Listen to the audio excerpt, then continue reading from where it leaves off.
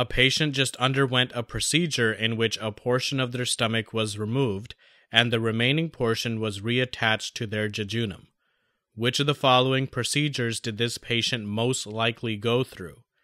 A. Billroth 1, B. Billroth 2, C. LAGB, D. Sleeve gastrectomy. So let's highlight our keywords of procedure.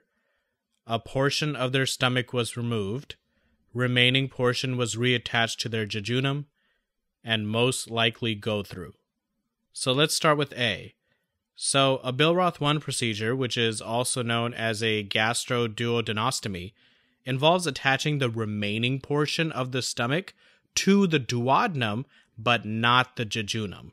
So, considering what we have in the question, we could safely eliminate this answer choice. How about B? So a Billroth 2 procedure, which is also known as a gastrojejunostomy, involves attaching the remaining portion of the stomach to the jejunum. So this is very much what we're looking for. Let's bank this answer and go on to the other answers just for good practice. Moving on to C, LAGB, which stands for laparoscopic adjustable gastric binding.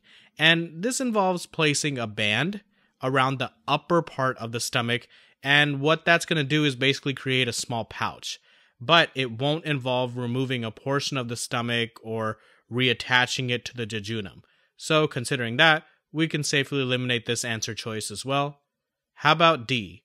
So a sleeve gastrectomy involves removing a large portion of the stomach to create a tube-like structure. But again, it does not involve reattaching the stomach to the jejunum, so we can safely eliminate this answer choice as well, leaving us with B, a Billroth 2 procedure, and that is indeed the correct answer.